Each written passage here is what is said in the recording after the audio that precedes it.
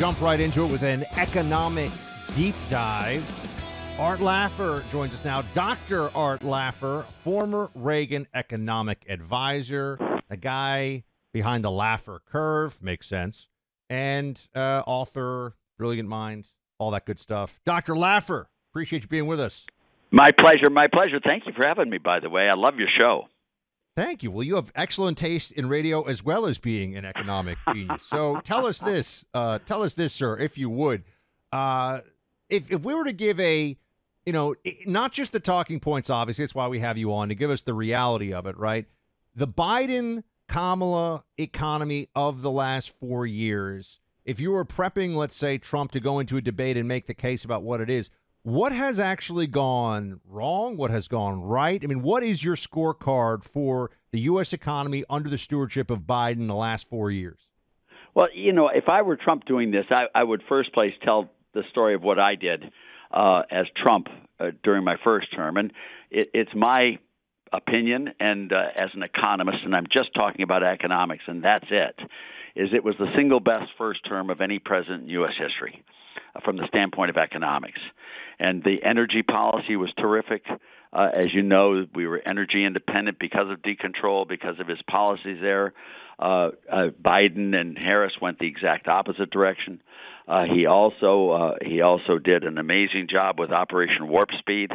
I mean, he developed a vaccine in 10 months, a little less than 10 months. It was a phenomenal vaccine by spending some money and by getting rid of all the red tape.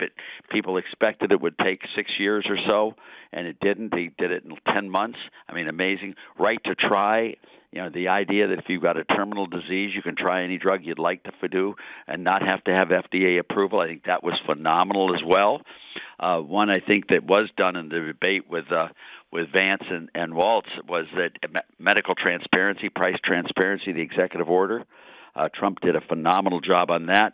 The Tax Cuts and Jobs Act worked perfectly. I mean, it really did pay for itself in the first 2 years.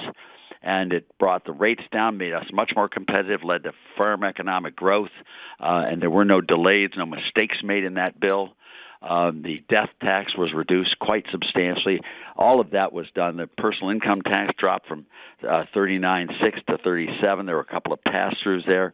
I mean, he did a superb job. And then you compare that with Biden, who raised tax rates, who did a lot of spending. Trump did spending, by the way, once the pandemic hit, which I don't think should have been done. At least a lot of it shouldn't have been. But Biden did it the whole time there and just wasted the money. And I think the operation of the Fed under Biden, under Powell in Biden's term, led to very high inflation as well. So the way I take it is in almost every single area of economics, Trump far exceeds Biden, not only in volume but in direction. I think Trump did tax cuts, Biden did tax increases. Government spending, Trump did tax spending cuts until the pandemic, and Biden did the increases right from the get-go. I mean, look at defense, again, the same thing there. The one thing I would really juxtapose where I Trump and Biden or Harris is the role played by peace through strength. The sort of the old Reagan doctrine of peace through strength, where Trump really followed it precisely, and Biden and Harris did just the opposite policy. They did war through weakness, and so that's where I'd come out on the two teams. And Trump is just amazing on economics and on international politics. Okay, I wanted to have you on, Dr. Laffer, and I appreciate it. I've gotten to meet you a couple of times. You live in Nashville. I think you got 163 grandkids, which I'm glad to have your genes because we need as much intelligence in economics as we can. But I want to dive in because you're so good at explaining this. You have advised or been involved with high-level politicians for 40, 50 years. I mean, like you said, 55, going back to 55. Reagan. First, I was in 1970. I was in the White House as George Shultz's right-hand person in 1970. Okay, going all the way back to 1970. I look and hear Kamala Harris speak, and I think to myself, she is functionally, it seems to me, economically illiterate, at least with what she is saying publicly. She's talking about price controls on grocery stores. You know this. Grocery stores have one of the lowest level profits we've got in any industry out there. She says that price gouging is going on and seems to be citing things like what would happen with Hurricane Helene. We have laws that are in place that you shouldn't be able to suddenly charge $10 a gallon for a milk or for a gallon of gas or whatever else because there's a natural disaster. She doesn't seem to understand what those price cap regulations are associated with. Since 1970, where does Kamala Harris rank to you from an economic policy perspective? Let's say there's just people out there making a decision. Hey, I just want the best economy out there because I think a rising tide lifts all boats. That's what the president should do. That's what the federal government should do. Where does Kamala rank in your experience? Well, I'm 100% with you on the rising tide. The Kennedy model that's the perfect model for this, to be honest with you. I mean, if you judge her by Biden, that she was complicit in all of the Biden policies, she's a big spending liberal Democrat, clear and simple, and buying votes from other groups and causing the economy to way underperform. I mean, that would be the perfect example. Price controls is just something she naturally grabs to. Because she's been raised in government all of her life, so she thinks that if there's a problem, always go to government for a solution. And price controls, I don't think she's aware of all the problems we had with price controls under Nixon, and they just didn't work. They caused all sorts of dislocations, and I don't think she understands. She's just trying to explain or trying to justify or trying to make excuses for why there was such high inflation under Biden-Harris. And that you get the gougers, et cetera, when in fact it was her economic policies that slowed economic growth. It was hers and Biden's economic monetary policies that increased the monetary base, the balance sheet of the Fed.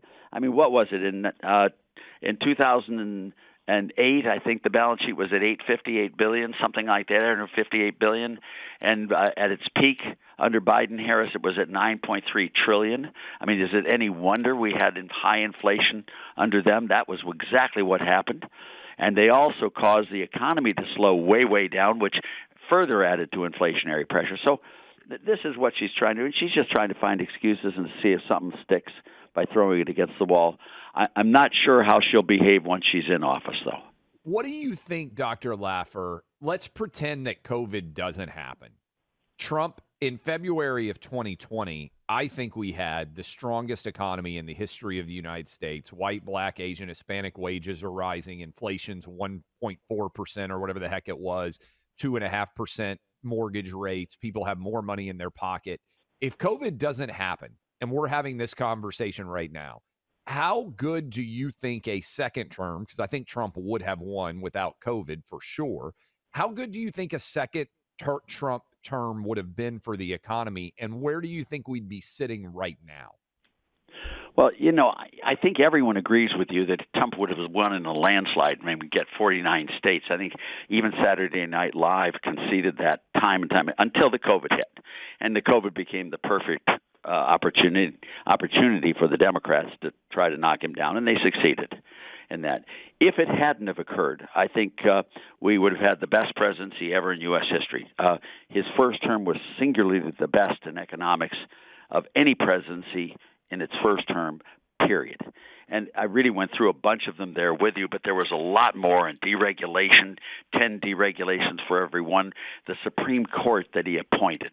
And I'm not talking social issues now here. I'm talking just economics. They reined back all the regulatory agencies to not be able to legislate through regulations through the regulatory agencies. I mean, how cool is that? I mean, all of this stuff. I think Trump, with the Supreme Court he had, with the Congress he would have had as well, could have done a job even better than Reagan did on the second term. And Reagan's second term was spectacular. I mean, Reagan cut the highest tax rate in his two terms from 70% to 28%. He raised the lowest rate from 12.5% to 15%. He went from 11 tax brackets to 2 tax brackets. He cut the corporate rate from 46 to 34. I mean, he got rid of all those deductions, exemptions, exclusions, and loopholes. I mean, we got a vote in the Senate for the bill for the 86 Tax Act of 97-3. We got all the libs to vote with us because it was the right thing to do.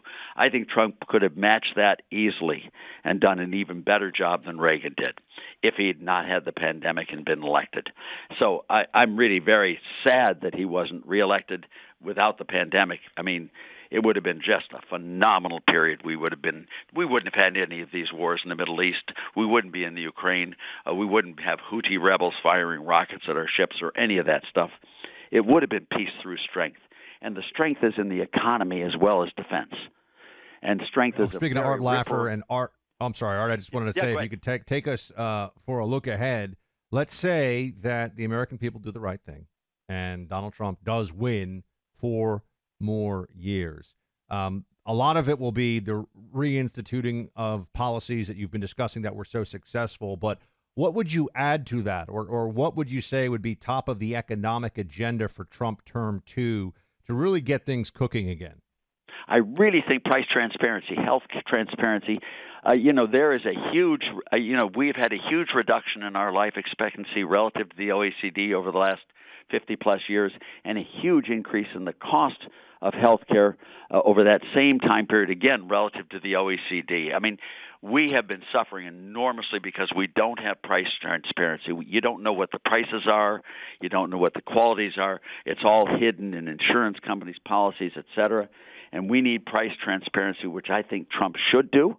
I think Trump will do it, and I think it will have an enormous impact. Remember, healthcare is something like 20% of GDP, and to have a non-market economy as 20% of the GDP is just killing us.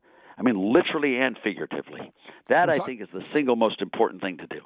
We're talking to Dr. Art Laffer. Last question for you, and actually my 16-year-old, who is a junior in high school right now, wanted me to ask you about this. He's fired up about the national debt and the concept. He does debate and the concept of modern monetary theory. And he wants to know, and I said, I'm talking to a super smart economist on the show. He knows who you are. He studied your work. I think he's going to major in economics when he gets older. He wants to know, at what rate does our national debt become so crippling that no matter what political party you are supporting, it becomes incredibly difficult to get the economy rolling because of the weight of that national debt? I think we're miles and miles and miles away from that type of crux. If you look at debt, you should never compare it to GDP. You know, everyone says it's 120% of GDP or whatever the numbers are. You should always compare debt to wealth or debt service to GDP. If you look at debt to wealth, you know, it's too high, but it's not critical. Don't jump out the window. If you look at debt service to GDP, it's still too high, but we have plenty of room to be able to grow our way out of this debt. And remember always that it's not debt that's the problem. Debt is a tool. It's the spread.